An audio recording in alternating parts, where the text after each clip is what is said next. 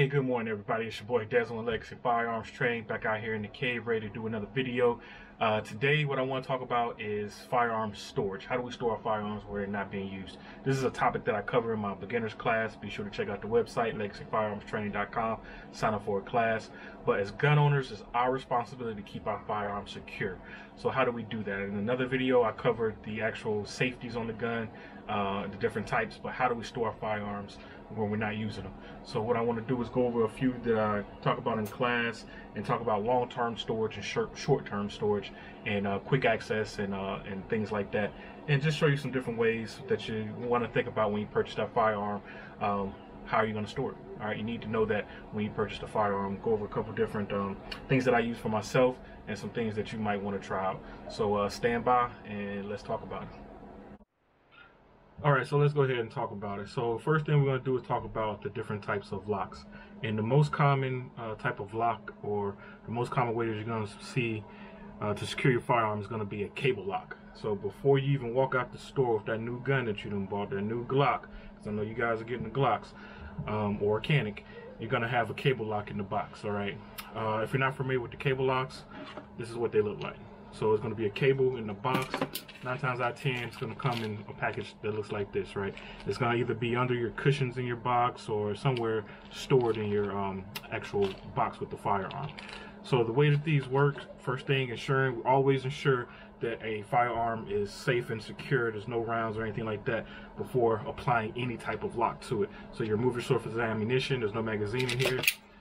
And then you lock the slide to rear. Make sure there's no ammunition, no rounds in the chamber, no magazine inserted. Firearm is clear. So this is my Taurus Millennium G2, old school. Yeah, I do own a Taurus. So a couple of them actually.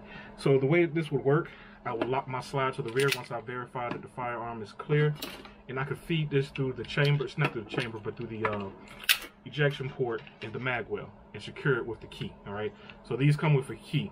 So I can secure it with this key, and that way I cannot get a magazine inserted into this firearm, and I cannot get around to the chamber, right? So this cable lock can also be fed through the actual muzzle or the barrel of the gun. I can feed it through the actual barrel, loop it up through here, and secure it with the key that way, all right? These can be used for pistols, they can be used for shotguns, they can be used for rifles also. So it would work just the same way. You open up the breech or the actual, feed it through the ejection port, through the mag well. Probably just do the ejection port if you're using a shotgun, a rifle, or something like that, and secure it with the key. All right. And again, this is the most common way that you'll see to secure your firearm. If this is all that you have, keep it in the box that it came in and store it where only those who need access to it could access that firearm. So that is your cable lock. So after your cable lock, some guns do come with a trigger lock. So this is just my SIRT pistol that I use in class. All right, so it's not a real gun. It's absolutely inert, cannot fire around. So with my trigger lock, this one came off of my Canic. They have some like universal ones and stuff like this. So this one will fit on any trigger guard. So as you can see, this covers the trigger, so I cannot pull that trigger. All right.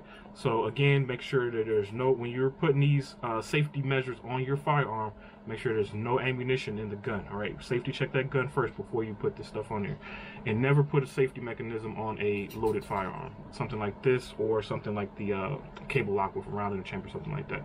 So the way this works, again, you have a key.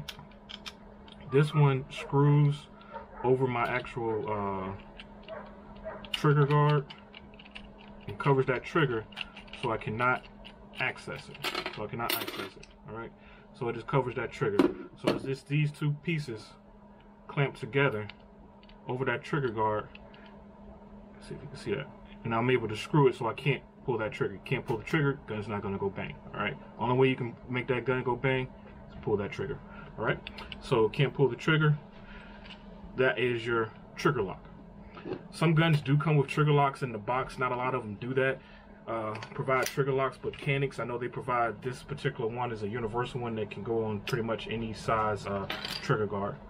So after your trigger locks, you have your safes. I don't have an example of a safe here, but with your safes are considered long-term storage. So if you got long guns, shotguns, rifles, a bunch of ammunition because you're ready for the zombie apocalypse, and you got your safe out there. So that's what the safes are good for, long-term storage. They can be accessed by either turning the dial. You have your turn dial, you can punch in the code and stuff like that. But another layer of security you can add to your safe is bolted to the ground or bolted to the floor. You have that option to do that, to add that extra layer of security, so you won't have bad guys breaking your house and try to take your whole safe. Don't think just because you got this big Fort Knox safe that a group of bad guys, if they know you got guns, wait till you're on vacation and just go in there and take your whole freaking safe if they have time. Bolting it to the ground, bolting it to the floor would add that extra deterrence. So just something to think about. So after your safes, you have your quick access gun cases. Gun cases. So these are good for when you want to stage your firearms around your house, or your nightstand gun or something like that. So this is one that I have for my EDC gun, or some other guns that I might have around the house. I like to store them in these. These are usually digitally accessed, all right, by punching in a code or something like this. So right now this one is secured, and I can just punch in a code. I don't need to see my code, right? If I can punch in there, right? And then bam, opens up like that. And I have my EDC, my Glock firearm is clear. The magazine is loaded, but we're not going to put it in the gun or anything like that. But magazine clear. So this is great for staging your guns around the house. So say you did want to keep it loaded or something like that, you do have that option. It's up to you how you train, how you want to protect you and your family. But these are great. They're portable. Put it in your car. You see how quickly I can access that when you remember the daggone code. And they make some that have RFD little fobs, key fobs. So I can rub it, like this one has an RFD key fob. I can run my key fob over here and it'll pop open for me. There are others that pop up that have lights in them and stuff like that. So this would be great for nightstand use. And you notice when I push the buttons, you didn't hear any beeps or nothing like that. So you can turn it off so the bad guy won't know that you're opening up your safe or anything like that. So these are really good for staging your guns around the house. These would be more for quick access. Another one, not so much for quick access, I would consider this long-term storage, would be something like this. So this one has like a 3-digit turnstile type lock. Has a 3-digit turnstile type lock, right? So I would have to turn these numbers, put them in a certain sequence, whatever you make the combination, in order for this, and then turn this in order for this to actually open up, all right? So I can keep my firearm in here, keep a magazine in here, and secure it like that. This is good for your EDC, something that you're not going to need in a hurry. Come home at the end of the day, take your gun off, put it in here, put it wherever you're going to put it, and then lock it up that way, all right? All these come with these cables. That way you can anchor it down to something that's secure. These are great for travel, so you end up someplace where you can't take your firearm into the establishment or something like that, and your glove compartment doesn't lock. Have this, keep this in your car, excuse me, and secure it with this. You just have to keep a padlock with you and you'll be good to go. And last but not least, you can store your firearms in plain sight. All right, you can store your firearms in plain sight and still keep them secure. So this is a dictionary. I know it's been a long time since anybody's seen one of these, but this is what the dictionary looks like. But this is not only a dictionary, this is a gun case. All right, this wouldn't be considered quick access. This wouldn't be considered quick access because, again, you have the key. But say you have a bookshelf or something like that, or coffee table, you got books set out, making you look all educated and stuff like that. So you have this out, sitting on your table or on your bookshelf, but nobody ever know that this is a gun case, all right? Until they actually pick it up, feel that, hey, this ain't no freaking book. But who's going to pick it up? Because we Google everything and ask Alexa and Siri and everybody else to look up words and how to spell them instead of actually going to a dictionary, you know. But it is what it is. But the main thing is secure your firearms, all right? Just secure your firearms. I don't care how you do it. Just make sure only those who need access to it can access those firearms. So again, this is just a quick overview of different ways you can secure your firearms, things to think about. This you can get on Amazon, Harbor Freight. It don't cost a lot. Read the reviews. I would highly suggest that you read the reviews on those, on the different models and stuff like that. And they do make TSA approved cases. So if you want to fly out your firearm, you can get a TSA approved case. So just think about that. All right. So I'm gonna finish up and we're gonna close out. All right, so that was just a quick overview, like I said, of some different ways to store your firearms. And again, it doesn't matter how you store them, just store them securely so accidents won't happen. All right, you don't want to have someone accessing that firearm who doesn't know what they're doing or doesn't need to have access to it and end up getting a hold of it and something bad happens. So secure your firearms, please.